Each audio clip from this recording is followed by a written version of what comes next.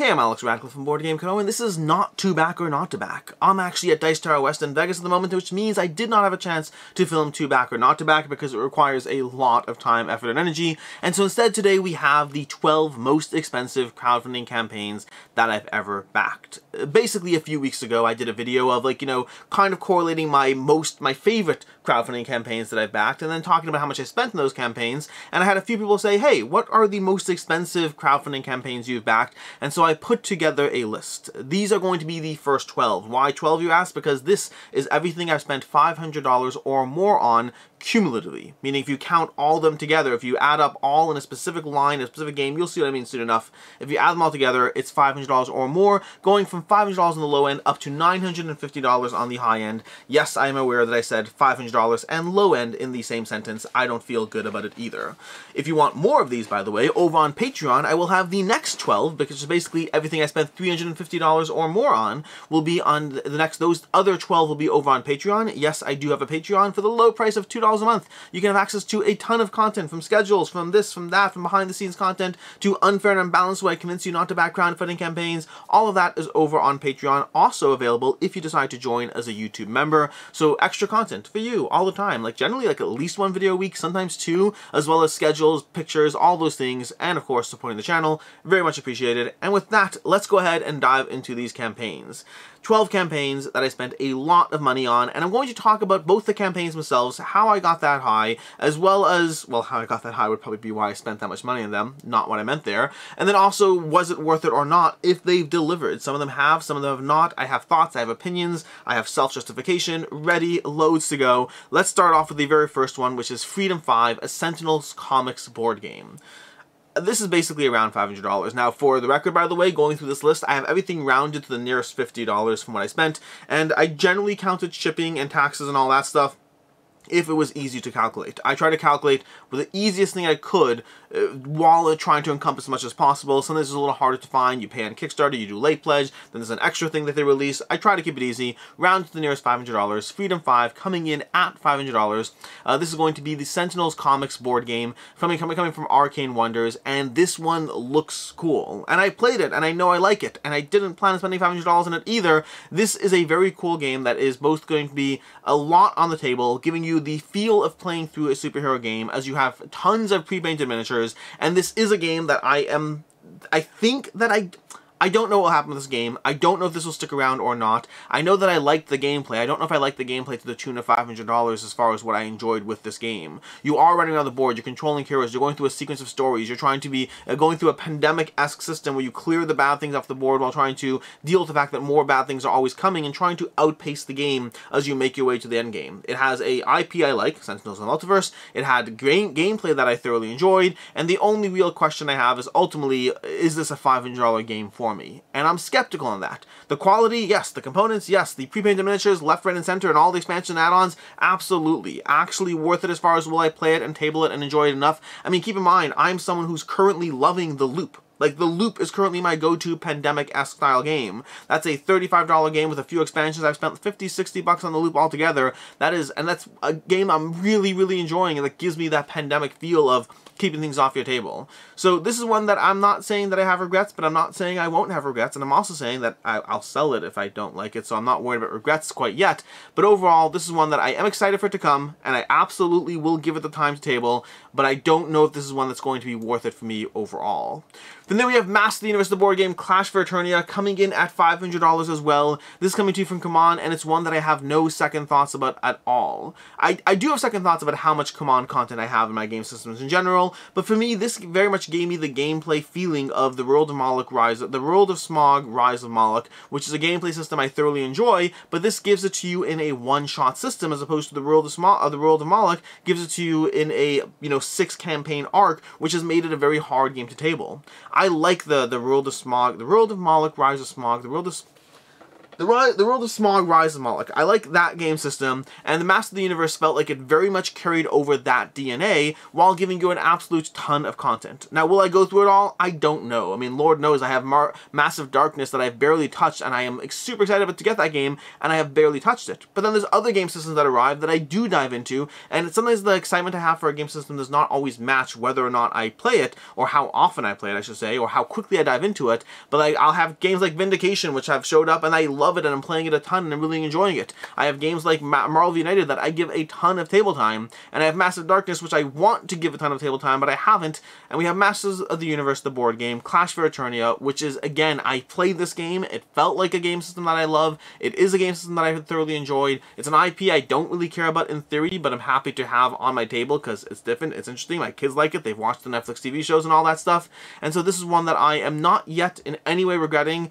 I think it's one that's going to stick around for a while because of the fact that it's based on a system that I already know that I enjoy, and it makes it more accessible. So overall, this one, no second thoughts on yet. Then we have ISS Vanguard coming in at $550 for this one. ISS Vanguard from Awakened Realms. This is giving you, a giant immersive campaign experience with Wave 2 not even here yet.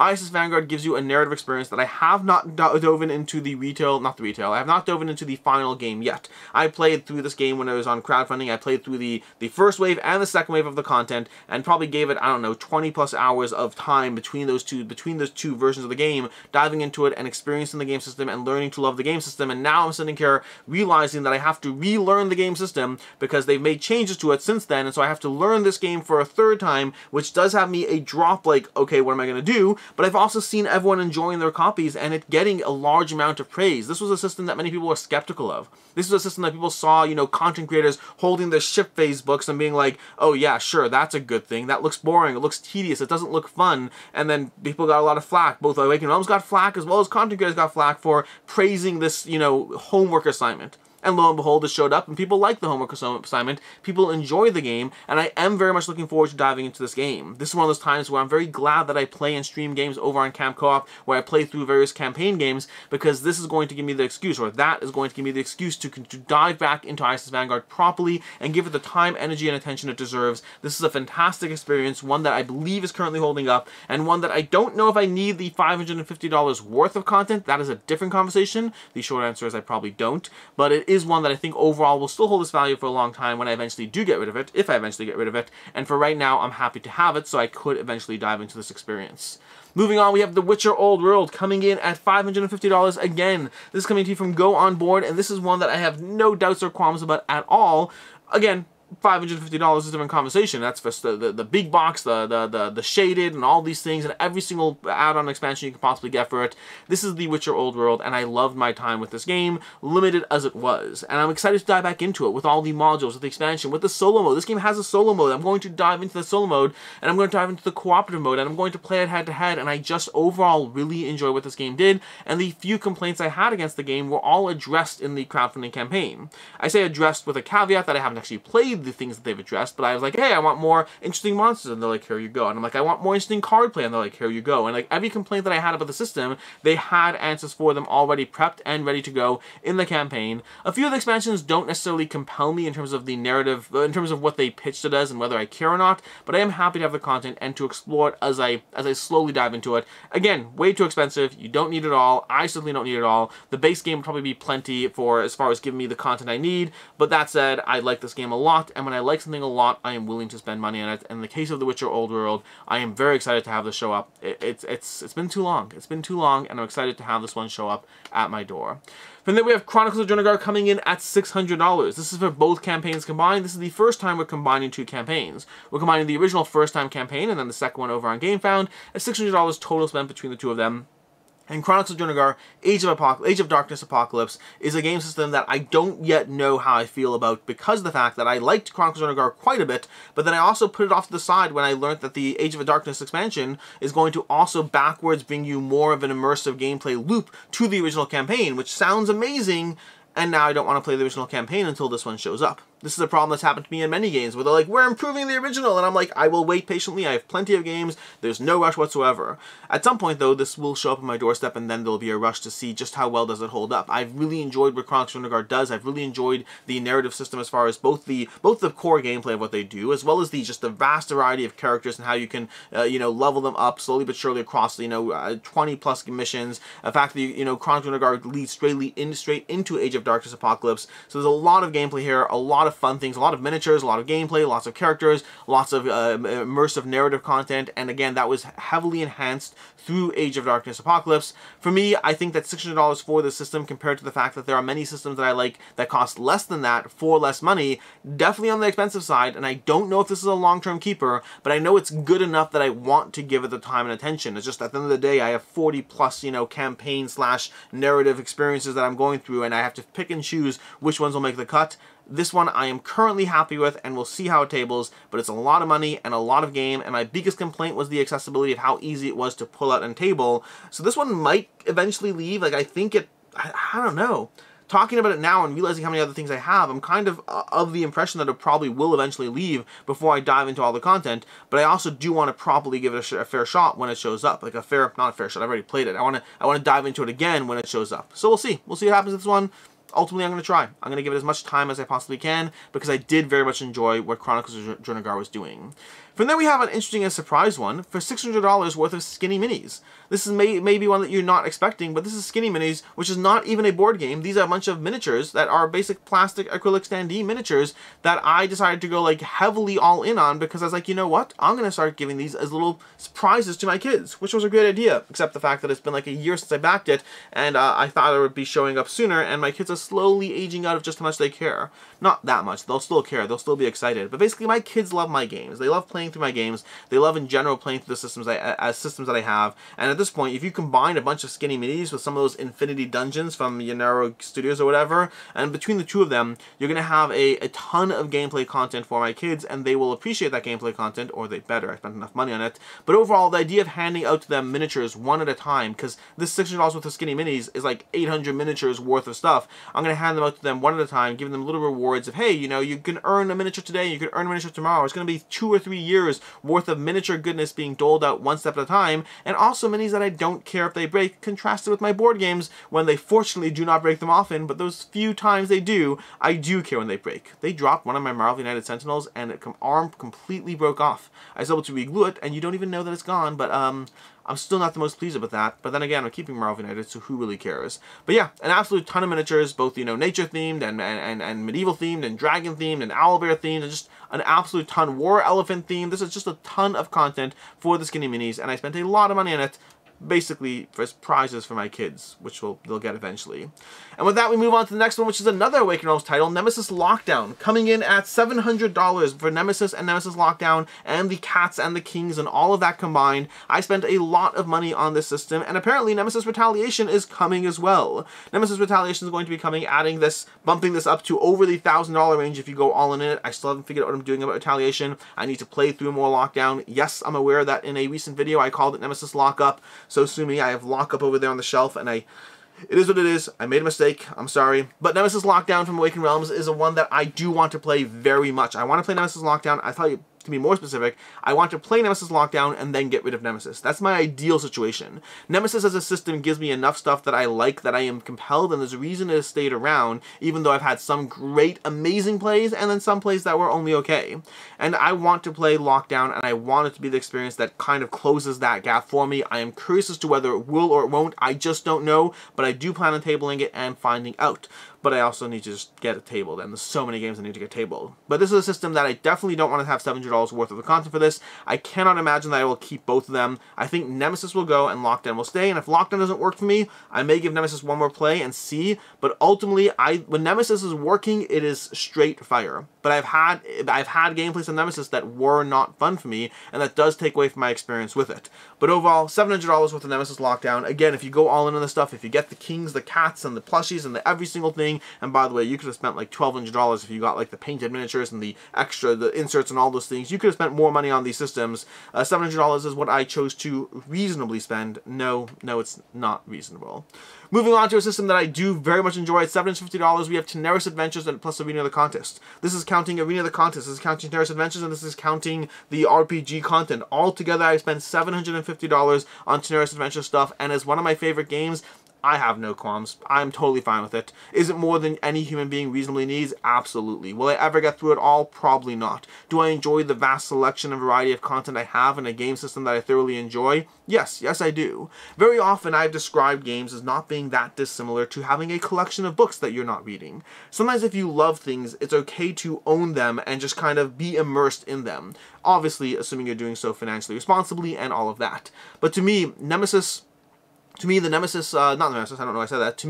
Adventures is a game system I love. And when I have a game system I love, I'm fine owning more content than I might possibly go through. And again, that's definitely true with Tanares Adventures. Between all the stuff I have and have coming, there's just too much content here. I've condensed like 8 different boxes down to like 5 different boxes. Actually, I condensed like 14 boxes down to 5 boxes, but it's a game system that I'm thoroughly enjoying. I'm actively going through it right now, and I'm really enjoying it. You can expect my first impressions of Tanares Adventures probably going up soon. Between Dice Tower West and travel and PAX East and all these things, I'm trying to find the time for all the content and the games. I'm playing all the games, but not necessarily the ones I want to play at the right time. Either way, Tanares Adventures, great game system, and I am okay with what I spent on this one. It's a great game. I've loved this since it first came out. I traded for the original one, although I am counting the price point of it when I do this whole video. From there, moving on to the next one, we have Too Many Bones at $750 worth of content. Yes, you can spend more than that on Too Many Bones. In fact, the all-in on this campaign was, I believe, $1,100 if you wanted to get everything over here. I think the reason I paid less than that is because, first of all, the content here has a bunch of extra things like the waterlogged chest and a bunch of promos that I don't have. And also, the Trove chest went up in price. The original Trove chest was cheaper before they're like, hey, we lost money on this and we have to charge more for it. So I've spent around $750 on Too Many Bones content. And again, when I say spent, that means if I trade it for something, I try to count its value. But overall, my entire Too Many Bones collection, Trove chest and all content and all things, not counting promos, not counting waterlogged things, not counting the Automaton of Sale and all that, I spent around $750 on this game system. And I love it. I adore it. However, whatever degree of interest I had in Tanares Adventures goes straight out the window when I'm comparing it to Too Many Bones. Too Many Bones was the number 6 game of all time, and I sometimes think that that is not high enough. I love the system of Too Many Bones, and I enjoy it so much. It's to date, it's still my favorite games from Chip 3 Games. I like nearly everything they put out. Nearly everything, not everything. And I like them to various degrees. But Too Many Bones simply is the best one. I've played other games. I've played Cloudspire, and I wonder about Cloudspire. I still think Cloudspire has potential to possibly match it, but I have to play it a lot more to get there. Burn Cycle is phenomenal, but it's not Too Many Bones. Hoplomachus Victorum has faded a bit for me as it's gotten a bit grindy. Still enjoy it a lot, but definitely not Too Many Bones. And I feel like I'm missing one.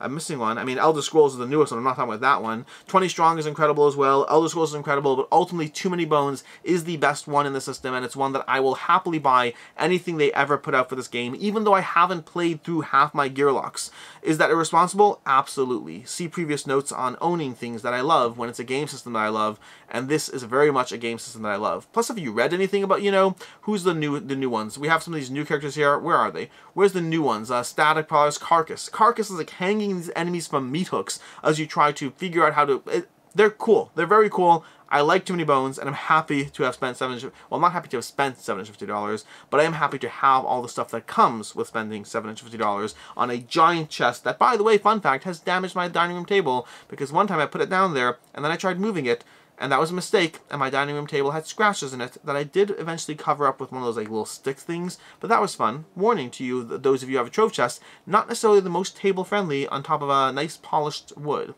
From there we move to Marvel Zombies at $750. This is coming to you from CMON, and I think it's worth it, but we'll find out. Then again, they just announced that they have Zombicide... Sorry, talking too fast there.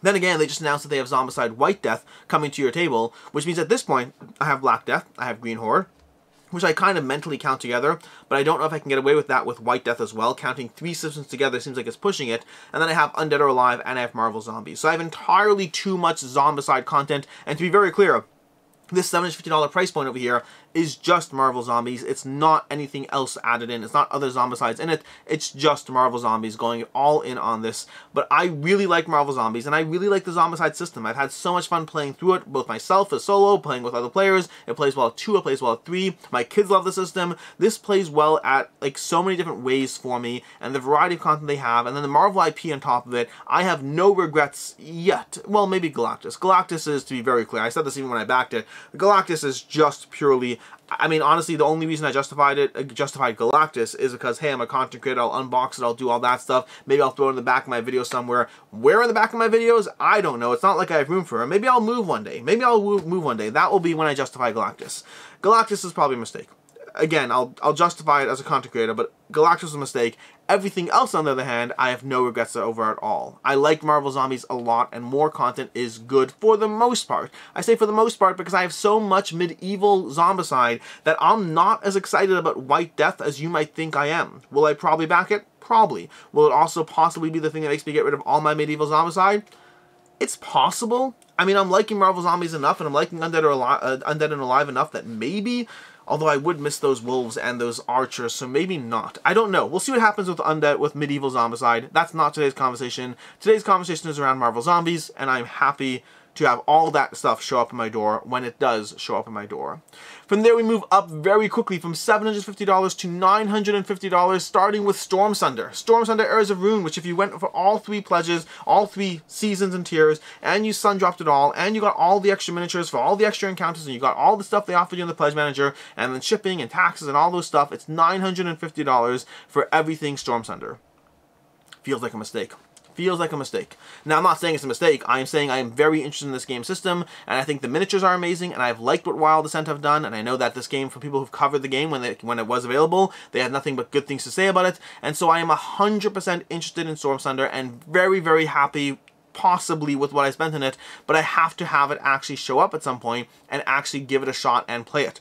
I'm interested, I'm compelled, I like the publisher, I like the miniatures, the story seems great, it just seems like a great system that like 300-hour campaign. Will I ever go through that properly? I have no idea, but I'll start it. Again, over on Camp Co-op, I use Camp Co-op as an excuse. I've played 100+ hours of Gloomhaven this year, so I am making progress on these games, slowly but surely. I finished Roleplay Adventures. It's not true, I almost finished Roleplay Adventures. I've been going through campaigns and diving into them more, but that does not mean that I'll get 300 hours of Stormsunder done. I should start another channel where I play more campaign games. I don't know. I'll figure it out one step at a time, but Stormsunder Heirs of Ruin, the good news is this isn't showing up anytime soon yet, so I don't know exactly when I'll have the problem having to play it. I don't know when it's actually showing up. I know it's delayed.